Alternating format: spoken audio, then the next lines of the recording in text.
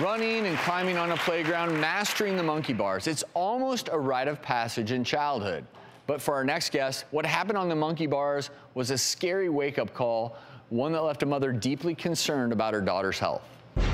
One day, outside at recess, Madison was playing on the monkey bars and fell off. Her arm was fractured. But the teacher said it was like her eyes were glazed over. And I said, I know that look. I've seen that look. It frightened me terribly.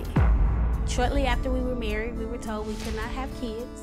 So Madison is like my miracle. When Madison was 1.5 years, I took her to her pediatric dentist. During x-rays, they saw that her adenoids were enlarged. We went to the ENT, and the sleep study revealed that she stopped breathing more than 15 times an hour.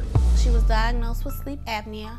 I was on pins and needles. I couldn't imagine my baby not breathing. When the doctor told me that it could be corrected with the removal of the adenoids and the tonsils, I was like, yes.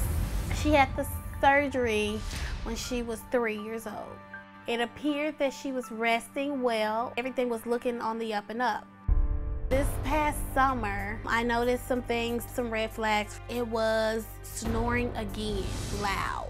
Teacher calling, saying Madison went to sleep in class 3 times today. I am woken up in my library.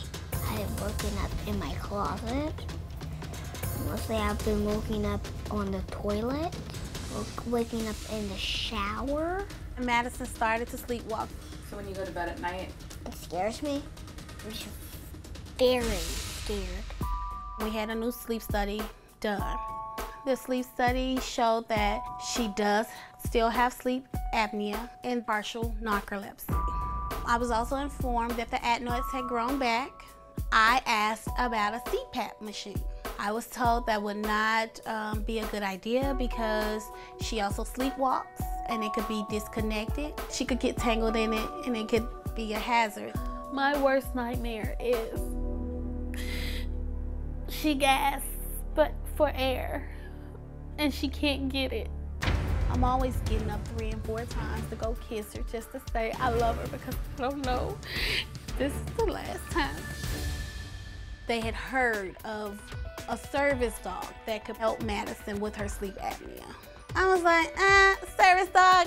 Okay, no, not us. I don't have the money for that right now. Well, the wake-up call was when Madison was playing on the monkey bars, fell asleep, and wake up with a fractured arm. It just scared me so bad, beyond fear.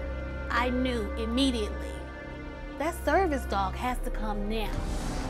We met Hershey about 2 weeks ago, and it was like love at first sight. I was like, what is this service dog? It's like a cat that serves you with some breakfast? Madison, she has her medical bills, which are totaling up quickly, and this is just the beginning. But these are the things I don't mind considering for the sake of my baby. If this dog can do the things that I'm hoping she can do, she would be priceless.